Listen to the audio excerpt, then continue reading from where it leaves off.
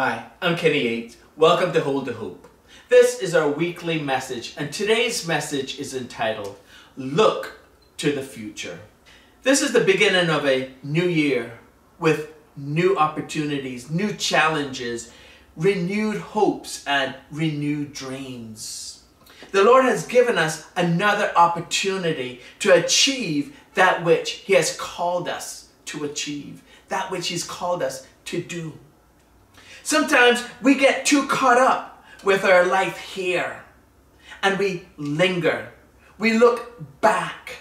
We stop. But God wants us to keep moving forward and keep the things of God in our sights. Let us turn to our scripture, which is found in Philippians chapter 3, verse 13 through 16. Brothers, I do not consider that I have made it my own, but one thing I do, forgetting what lies behind and straining forward to what lies ahead, I press on toward the goal for the prize of the upward call of God in Christ Jesus. Let those of us who are mature think this way. And if in anything you think otherwise, God will reveal that also to you. Only let us hold true to what we have attained. Paul is saying, this one thing that I do, I'm forgetting everything that has happened to me, everything that is behind me, all my missed opportunities, all my failures, all my broken dreams, all my hurts and all my pain, all the bad things that have happened to me, every disappointment and every teardrop that fell. I'm forgetting all those things and I'm pressing on to the good things that God has ahead for me. I'm looking forward, not backwards. I want everyone to turn around and take a look behind you. Look straight back. Now, I want everybody to turn back around and look straight forward. I want you to look up here. That was a physical exercise with a spiritual application. In the spirit, that was the last time you will ever look back at your past, whether longingly or regretfully.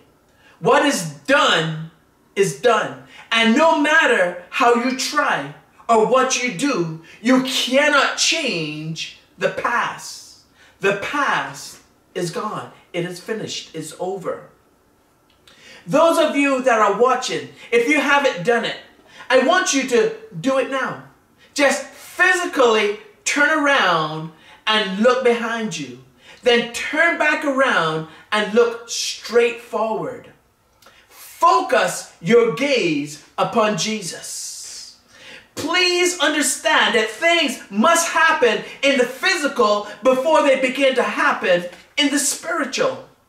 Paul told the Corinthian church in 1 Corinthians chapter 15, verse 46, but it is not the spiritual that is first, but the natural, and then the spiritual. Now, I want you to think about what you saw back there. Is there anything in your past that is worth holding on to? What I mean is this. Is there anything in your past that is worth more than what God has in front of you? What He has in store for us in eternity? I understand that there are some things that hurt. There hurts. And they're hard to just let go. Maybe a nagging pain when you see the face of that someone who has done you wrong, when that face came into your mind. Or maybe you endured a painful divorce and it's hard to get over. Or maybe someone fully or willfully slandered you and now you're reaping those slanderous words that are affecting you.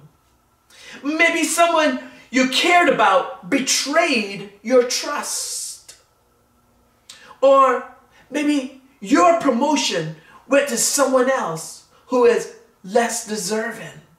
You deserved it, but you didn't get it because the suck-up got it.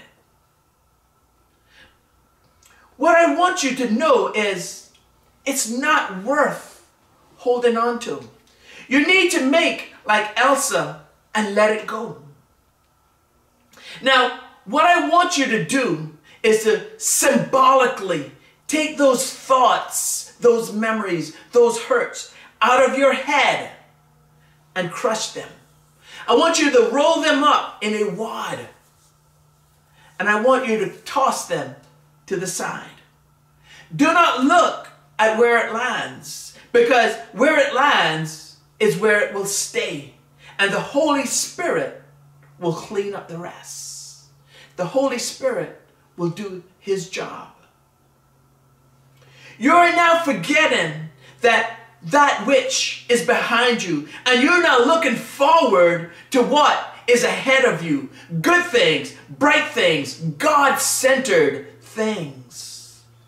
I want you to make a commitment right now, right here, that your past will no longer define who you are in Christ. No longer will your past keep you from achieving.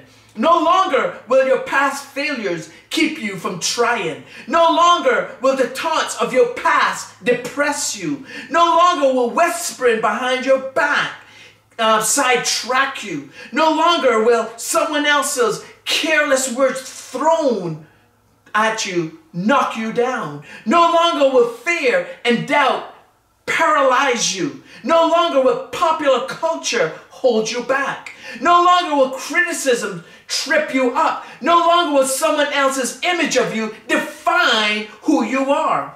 Because no longer will you put that kind of power, the power over your joy, over your peace, power over your life in someone else's hands. No longer will you let someone else have that kind of power over you to determine these things for you. You are a child of God, and it is God who defines who you are. You are blessed and highly favored. God is for you, and he worketh all things to your good. This will be your best year yet. Believe it and live it. Remember Lot's wife in the book of Genesis, chapter 19. No matter what you hear behind you, no matter what you see out of your peripheral vision, no matter how your curiosity tempts you, do not look back. Let me just say that again. No matter what you're seeing out there on the sides, no longer what you're hearing behind you, no matter how tempting it seems to go and investigate, go and try it one time, no matter how that you only live once, don't fall for that. Do not look back, because it is not worth YOLO. You only live once. Turn with me, please, to the book of Genesis and let us read that account. Genesis chapter 19, verse 23 through 26. The sun had risen on the earth when Lot came to Zoar. When the Lord rained on Sodom and Gomorrah sulfur and fire from the Lord out of heaven. And he overthrew those cities, and all the valley, and all the inhabitants of the cities, and what grew on the ground. But Lot's wife behind him looked back, and she became a pillar of salt. They were warned. Lot's wife was warned. Genesis chapter 19, verse 17 tells them, don't look behind.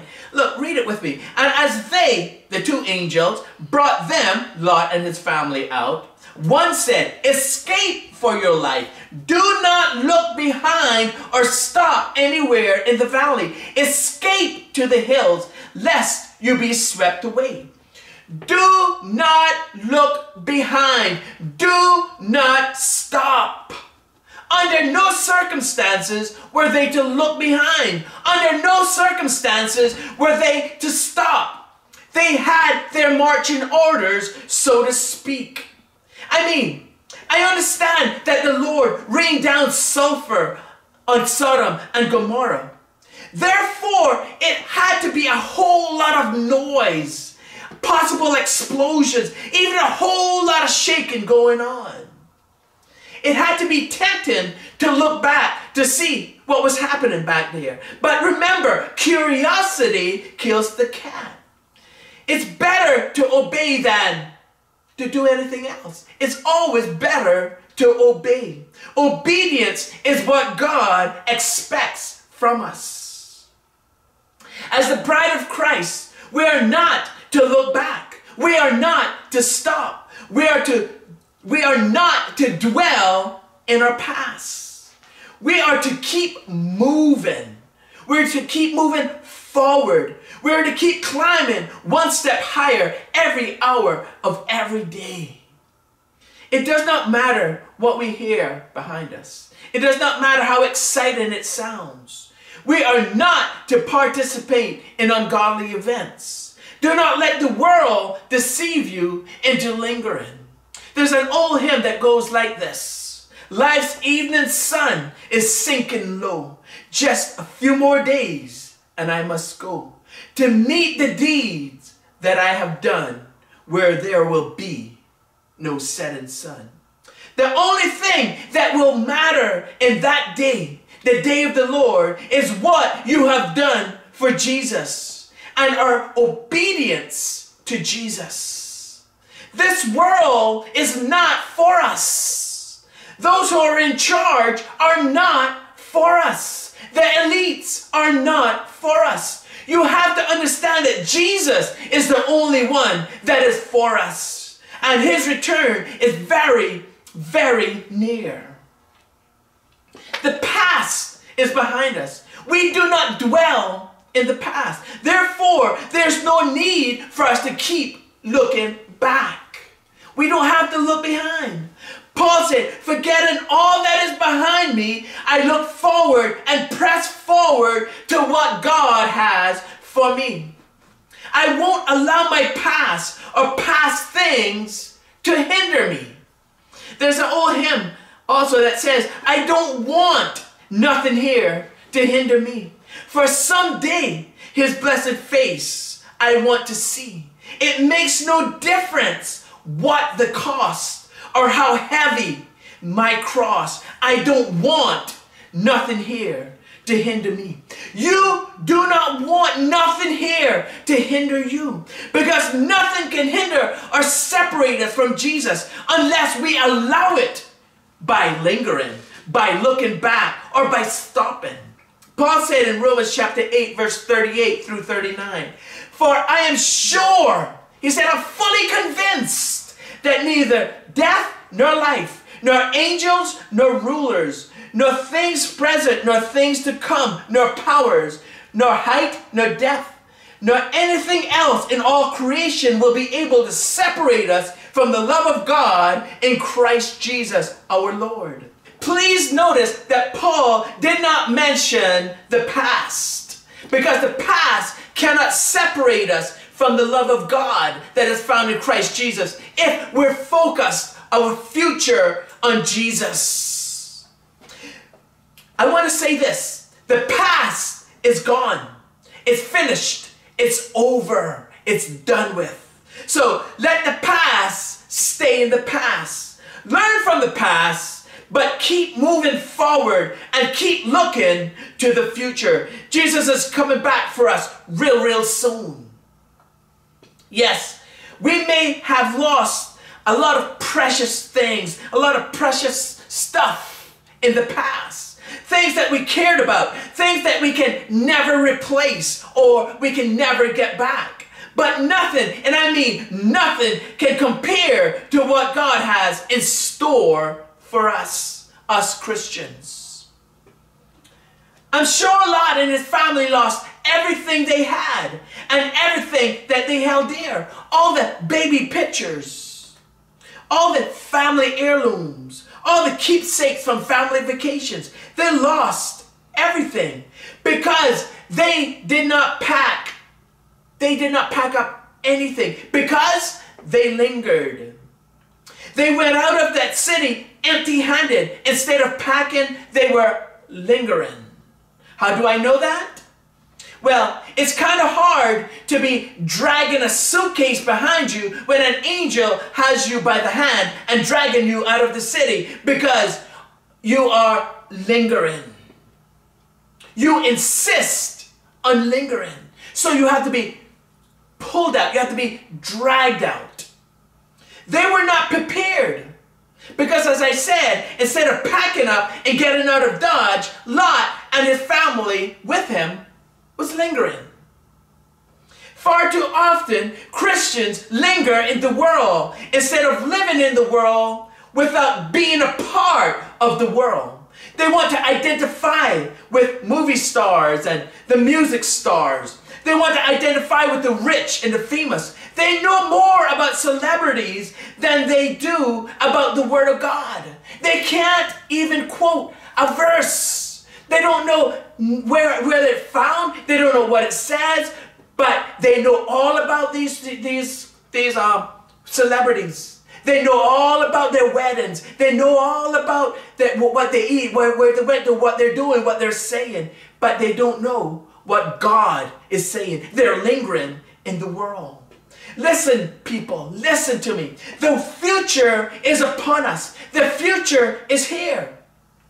And us Christians, we need to open up our eyes and see what is going on and understand what the elites have in store for us. Like the 15-minute cities that they have planned for us, where everything you need is only 15 minutes walking or 15 minutes bike, a radius of 15 minutes. Your city will be divided up into zones, and you will not be able to cross over zones from one zone to another. You will be contained in your zone. You may have a certain number of passes to cross over to another zone, but it would be very limited. Once those passes are used up, there's no more crossing. That means that if you have family in another zone, you cannot just up and go and visit that family. You can't just go and drop in on them anytime that you feel like it or anytime you want. In other words, your movements will be restricted. Traveling will be something of the past. All that you have will be restricted. And they will have full control over the whole populations, since everybody will be herded into these zone areas, into these densely populated areas. It all sounds like a sci-fi apocalyptic movie, but it is reality. Jesus is coming back real soon. There's no time for us to linger. We must be about our Father's business.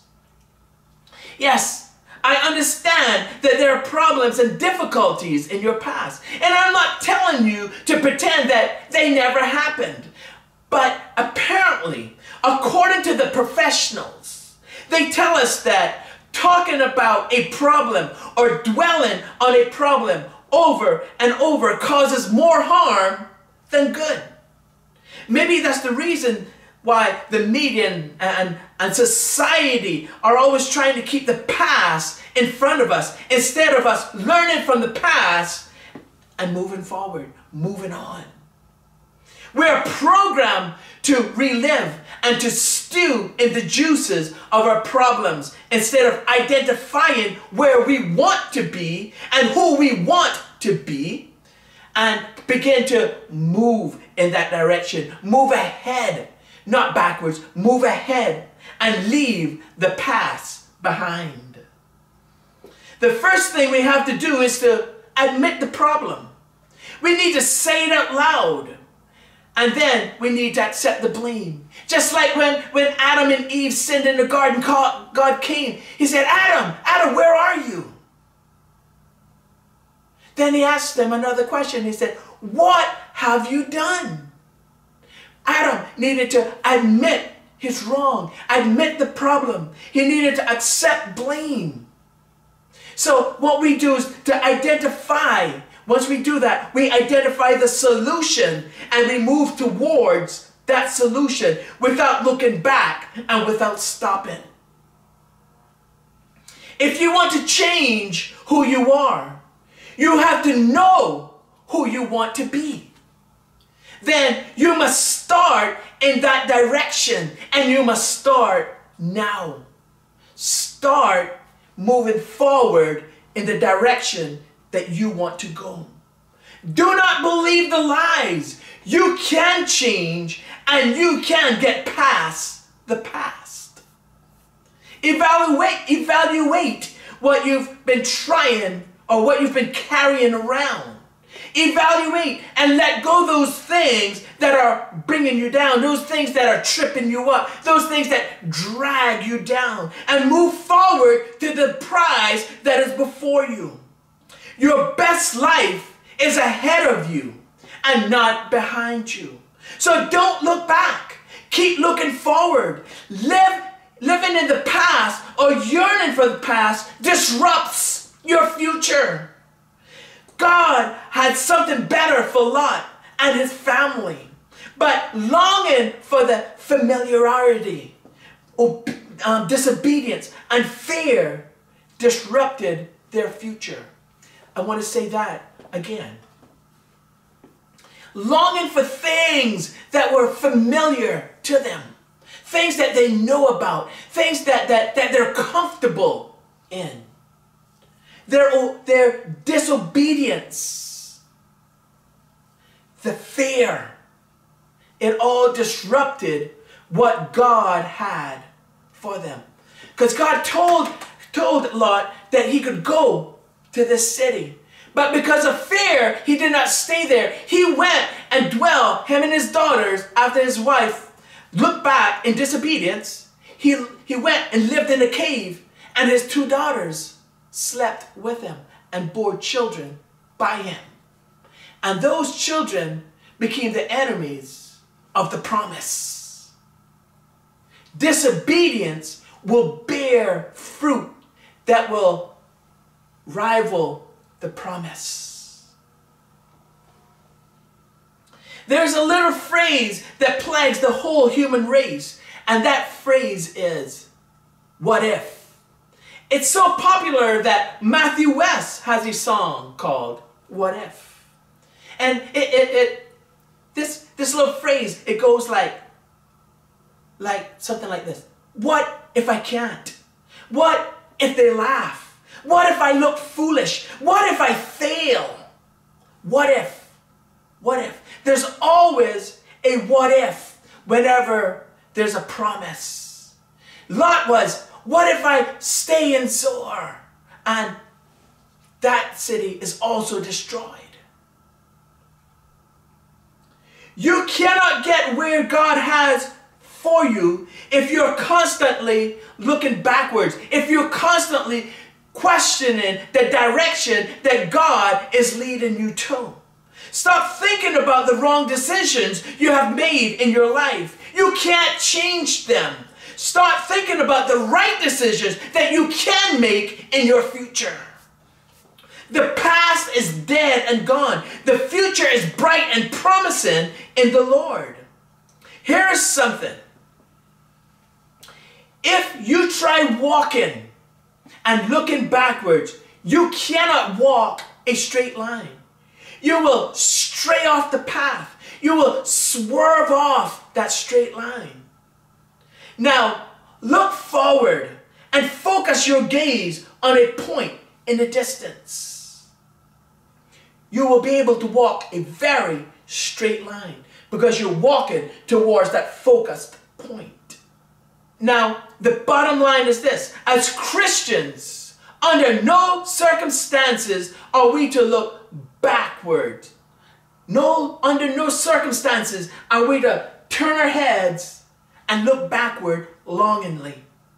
Under no circumstances are we to stop regretfully.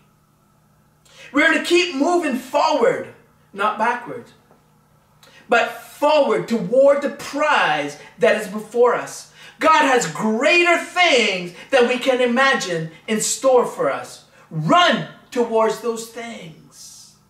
Now is not the time for stopping. Now is not the time for resting. Now is not the time for napping and snoozing. Now is the time for fighting in the spiritual. Now is the time for running toward that prize. The prize that God has for us. So in closing, let me tell you a story about how a city in Peru got its name. The city of Arequipa in southern Peru got its name through a misunderstanding. Diego de Almagro, the first white man to visit Peru in 1537, pointed to the ground to inquire the name of the locality that he was at. The natives thought he was asking permission to sit down, so they courteously replied, Arequipa, meaning, yes, you may rest here. God has a rest for us. Now is not that time, though. His return is close at hand, and with him he will bring the rest that he promised. The devil has come down having great wrath because he knows that his time is short. The devil might whisper courteously, Arequipa, yes, you may rest here. But the devil is a liar. Our rest is coming in eternity. Now is the time to fight the spiritual fight, to fight the spiritual warfare that's raging all around us. And we are to work in the physical because Jesus is coming back real soon. Are you ready for his return? Are you ready to meet Jesus? If not, you can be. All you have to do is to take your eyes out of the rearview mirror and place them on Jesus. Follow and obey, and you will reach the goal. Start with the prayer of confession. That prayer we call the sinner's prayer. It's a prayer asking Almighty God to forgive you of your sins and make you right with him. He will accept you as a child of God, and you will be saved. Here's how. Say this prayer with me. Mean it in your heart, and you will be saved. Heavenly Father, forgive me of my sins. I pray, Lord God, that you'd help me not to dwell in the past. Those demons that haunt me from the past, I rebuke them now in the name of Jesus. I accept your free gift of life. Help me to live for the future. Help me to press forward toward the goal. Help me to run towards the prize that you have for me. Help me to live for you. And I'll give you thanks and praise in Jesus' name. Amen. If you prayed that prayer, the Lord is faithful and just to forgive you of your sins and cleanse you from all unrighteousness. What I want you to do, same as usual, go and buy yourself a Bible. Read your Bible, highlight your Bible, memorize those verses. Use them in spiritual warfare. Use them in prayer. The Word of God is alive and active, sharper than any double-edged sword. It is your defense. Then I want you to find a Bible-believing church. Not one of those progressive churches that believes that anything goes, who's a friend of the world, who believes that anything is acceptable to God because God is love. Yes, God is love, but he's also a God of judgment. And he expects us to live according to his rules and according to his regulations, according to his commandments. Join that church. Be discipled in that church. And when Jesus comes back, he'll find you doing what it is that you should be doing. And he'll say, well done, my good and faithful servant. Now enter into the joy of the Lord. And there you'll be with him forever, throughout all eternity. Never to be tempted anymore. Never to be plagued with your past. All things are made new. All things are glorious in the Lord. Thank you so much for joining us. We love you. We appreciate you.